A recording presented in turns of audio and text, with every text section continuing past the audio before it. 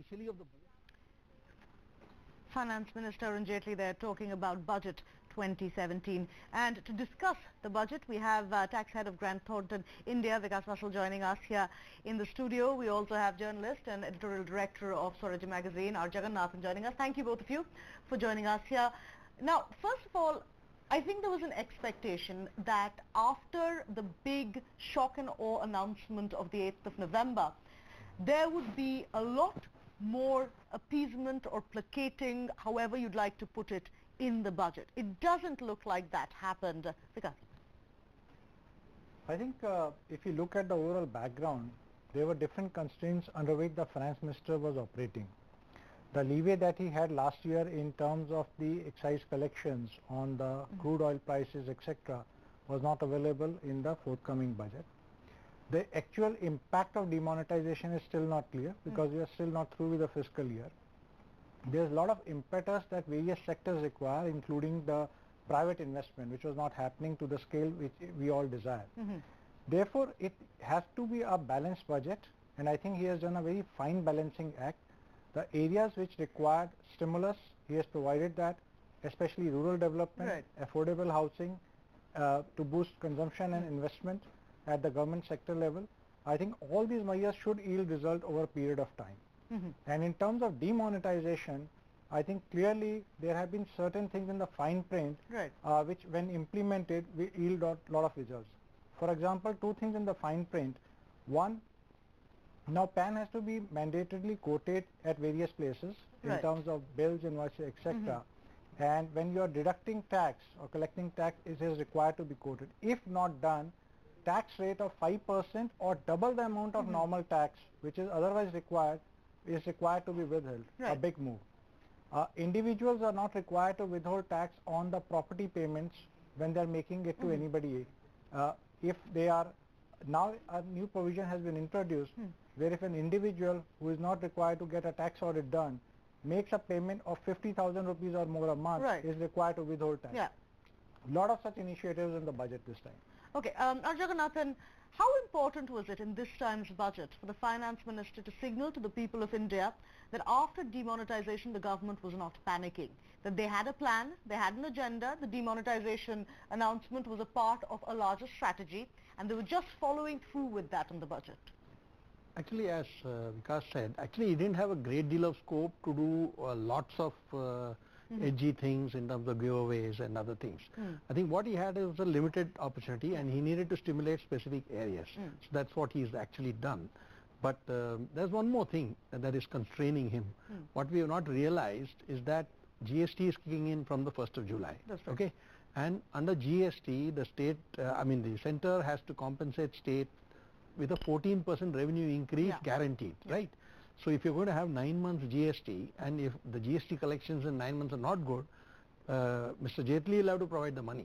So he has to accumulate a little war chest so that he can pay those guys when, let's say, the initial months thing. That's if I can just ask, since you're mentioning that, one of the questions I had as Mr. Jaitley was making his budget speech was, I see this money going here, this money going there. I was thinking about the GST as well as in that 14%. And yet they're sticking to the fiscal deficit targets. Is it going to be possible or is that at this point a bit of a pipe dream? No, I think he's given himself a slight escape hatch. He said under certain specific circumstances, he is giving himself an additional 0.5% of GDP as leeway. So suppose, for example, revenues really tank or at least don't grow to the normal levels in the next first 9 months of GST, then he has the fiscal deficit leeway coming. So it will become 3.7% will be his limit. But he just slipped that in. But basically he's given himself some space. So my guess is all this is in anticipation that something he has to be prepared for unexpected circumstances with GST. Right. On that note, we're going to slip into a quick break. More talk about Budget 2017 and demonetization and how the balancing act worked out when we come back. Stay with us. CNN News 18 proposes axe the tax. The finance minister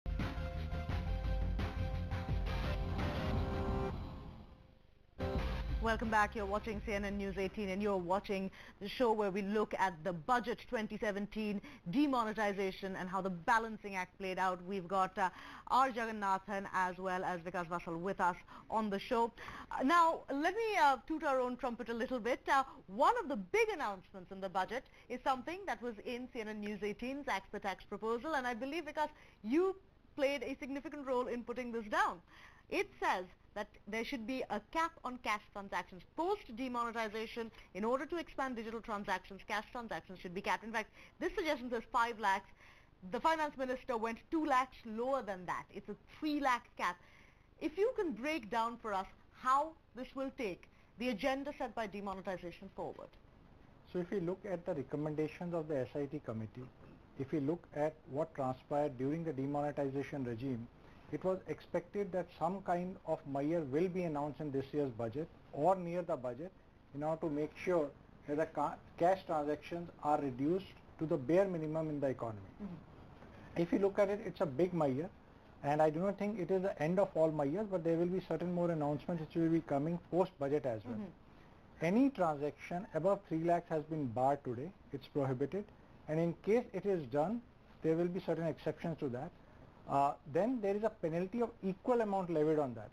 Now today there have been many excuses when the cash is caught. Okay, I was carrying it for this purpose or that purpose. All those excuses go away now. And it is clearly mentioned in the law of the land now that you cannot transact. So many of your transactions in terms of jewelry purchases or various other kind of purchases that you're having, whether land, property, etc., they all get hit because of this now. And more transparency comes in. Either you need to make a check payment or a digital payment in order to make sure that you comply with the law of the land. Along with that, there are a couple of measures in the fine print again.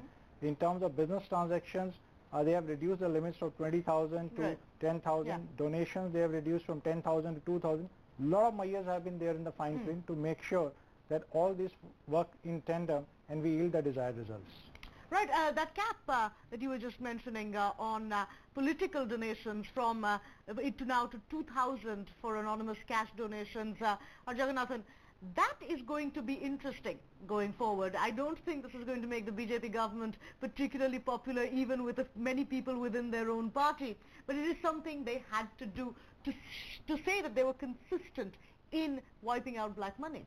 Yeah, I think it is a good move, even though it's obviously not going to solve the problem of cash in political things, and there are many other things that have to follow. But the minute you reduce it from 20,000 to 2,000, I think it means that it's far more difficult, and you will have to claim a lot more donors in order to do that. But of course, you need 10 times more donors to show the same amount of cash. So, but I think it's a good move, and also the bonds thing where you have to buy anonymous bonds which can be given to this thing, that's also a good move. I think we need political funding now for candidates. Once that is there, I think substantial part of the black money can come down. Vikas, can you explain to possibly viewers who are as confused as I was, which is how exactly will these bonds work, at least from what we know at the moment? So based on the understanding that we got from the FM speech, a person can go and buy the bonds from the Reserve Bank. So there will be a digital trail for that, either a check payment or any kind of bank transfer. So RBI knows that these funds are coming from an authenticated mode and authenticated person in such. And then that person has the liberty to donate it to any party. So there is a trail that money is coming through official channels, and those bearer bonds are being given to some party, and that could be any party of his choice. So there is a confidentiality element also which is maintained. If this scheme is implemented in all earnest and is successful, that could be a big change in the political arena that we are in today. Right, and it will be interesting to see how that works, because I believe, at least from my limited Googling, that this is the first time this is being done in this particular way. Let's now talk about the way the budget began, Jagannathan. The Prime Minister saying this is going to be a budget that focuses on agriculture and the rural community. We are thinking about our farmers. It's important to think about our farmers. Demonetization did take a toll on them. It happened at the cusp of the Rabi crop. Now, we know, because the announcement has been made, that Manrega has seen a nearly 10,000 crore increase. We just heard the Finance Minister say in the budget speech, and he's reiterated several times since, that last year's spending was 47,500. So it's really, in that sense, only a 500 crore increase.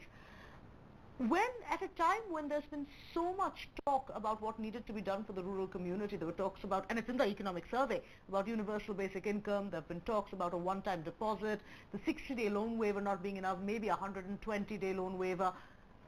Was just the Manrega enough? No, I think he's done several things. The Manrega will take care of the short-term problem because you had urban demigration where people have gone back because there are not enough jobs and cash.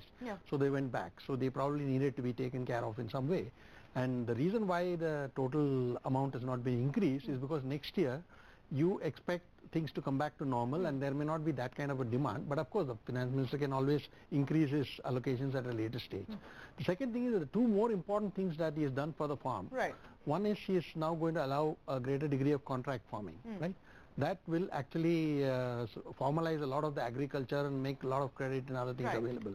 Third thing is perishable commodities may move out of APMCs. So if that happens, you're essentially starting to create a national market where you'll get better prices for your products. So I think overall the flow of resources to rural areas will improve with all these measures, including Narega. So if you take it as a whole, you don't need to make that kind of allocations. Right, stay with us. We also have joining us now on the show Rajiv Pratap Rudy, Minister for Skill Development. Thank you so much, sir, for speaking with us on CNN News 18. Let me start off with a couple of the announcements from the speech that the Finance Minister made earlier today when it came to skill development specifically, and if you could just take us through what the implications of that will be for the youth of India. It was very clear, Mr. Rudy, that for this budget, the youth of India, job creation and skill knowledge was a very significant priority. Now, there are two major schemes that were announced with fairly large allocations, 4,000 plus crores in one case, 2,000 crores in the other. Could you tell us how these allocations will work? Can I just tell you, there are two things. One is job creation and then creating that workforce or making that workforce employable for that job. Now, if you look at this ministry, there was a ministry created by the Prime Minister which came into existence 2.5 years ago. And ever since we came in, the budget allocation from the first day it was around 50 crores. And today this ministry has a budgetary allocation of around good 30,000 crores. Now, this was the last leg of that infrastructure which was required, or the hardware which we needed to put in through Strive and Sankalp for the ecosystem which we have already created. And when we used to compare ourselves with the Education Ministry which has 70,000 crores, today this is a ministry which has around 30,000 crores. Now the implementation part has begun already.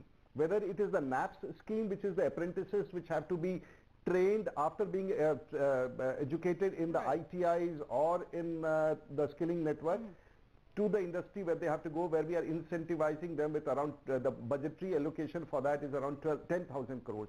We have another scheme called the Pradhan Mantri Kaushal Vikas Yojana, under which we have a scheme to train on a grant basis this mobilization which takes place for those children who drop out, and we have a budget of around 12,000 crores. And now we have an additional budget of around 6,000 crores, which collectively brings it to around good 30,000 crores.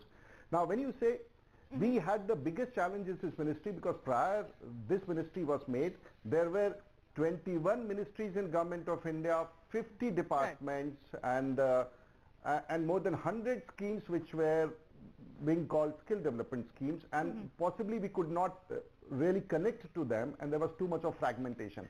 Now the ecosystem of skills development under the National Skills Qualification Framework, everyone at the central level and at the state level understands today, or we have successfully created a language how to do the short-term skilling, and we still have the privilege of having the ITIs which do the long-term skilling for 2 years, which are about 13,000 institutes across the country. So between a combination of a short-term training and the long-term training, this ministry has taken up this job, which has been the passion of the Prime Minister, and he monitors it personally, and this is one scheme. So when you say with the Pradhan Mantri Kaushal Kendras, which was announced in the budget that we are going to take it to 600 in the districts, are the benchmark of the quality of skilling and the definition which people must understand what is a short-term skilling, what is the process, what is the curriculum, what is the process of certification, what is the process of placement, and how we connect it to the industry is a whole ecosystem which has been created through Sankalp and Strive,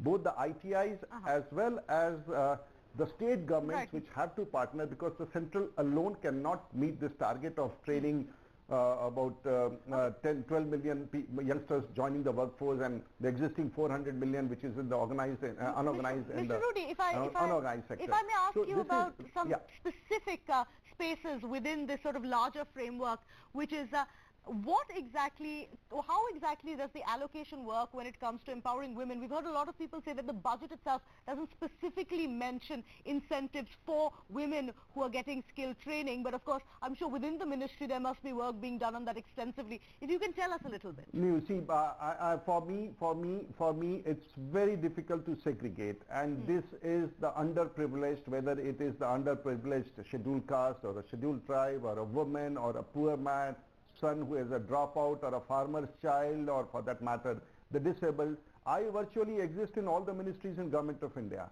and I have to give the framework for whoever, either the skilling activities undertaken by me through the National Skill Development Corporation or the training partners, or the states or the ministries which themselves are doing. So to say that I have to segregate it, and we assume that in the process we do not debar it, and in the process of mobilization we do see that number of trades, for example the sewing machine operators, the beautician's course, the general duty assistants, there is a huge demand, and we have also mapped spheres or sectors or trainings which are liked by the children or the girls, and which are also employable or capable of creating self-employment.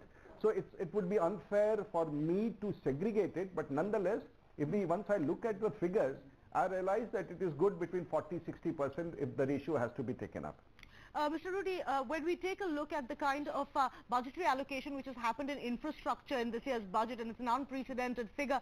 Now, infrastructure, particularly the construction industry in various spheres, is one of the largest employers of semi-skilled workers. So there is going to be an increase in demand in that sphere for training and skilling as well. Well, you have a very perfect. People on the several panels ask, where is the jobs? Where is the jobs? Well, if they have to understand where are the jobs, if you spend 62,000 crores on roads infrastructure, this investment is prima facie going to get you jobs. When you invest, when the construction has to take place, then there are bar benders, there are masons, there are carpenters, there are electricians, there are entry-level helpers, there are concrete mixers, there are drivers, there are lorry drivers, there are planters, there are landscapers. I would not remember all the names. Right. So the moment a large government spend is organized in the budget, that this is 62,000 crores, rural areas 3 lakh crores, rural roads, this all requires huge skilled manpower. In fact, we are today deficient in providing the manpower already required by the industry as of now, because they do not get the trained manpower. And the job is to increase productivity and increase the wage or wealth of these individuals is the biggest responsibility. Construction today requires 3 crore youngsters on various trades who need to be trained, but we do not have a system for that. So whether it is the auto sector, whether it is the leather sector, tomorrow I need about 2.5 lakh drivers for Ola and Uber. I don't have drivers. I do not have drivers for the heavy equipment. Which are being used in this country for compactors, graders, dozers, hydro operators. So when people say where are the jobs, please send them to me. I can tell them where are the jobs. I'm struggling to increase the number of people. I'm not talking about jobs for 50,000 rupees one night, but there are millions here who are waiting for an entry-level job which could be good from 7,000 to 15,000. If I am able to achieve that, once a boy reaches there, if he's capable, if he's smart, he finds his way, and in the next 2 to 3 years, he's earning 30 to 40,000. Even we have shortage of people across the camera. People who are shooting me now, we do not have cameramen in this country who are professionally trained. I am doing this job. Right, thank you so much, sir, for speaking with us on CNN News 18. Rajiv Pratap Rudy there talking about the focus on skill development and job creation that has been a priority. Also, I'd like to thank our guests in studio. Thank you so much, Jagannathan and Vikas Vasal, for speaking with us and sharing your views on Budget 2017. That's all we have time for at the moment. More analysis will continue. Thanks for watching.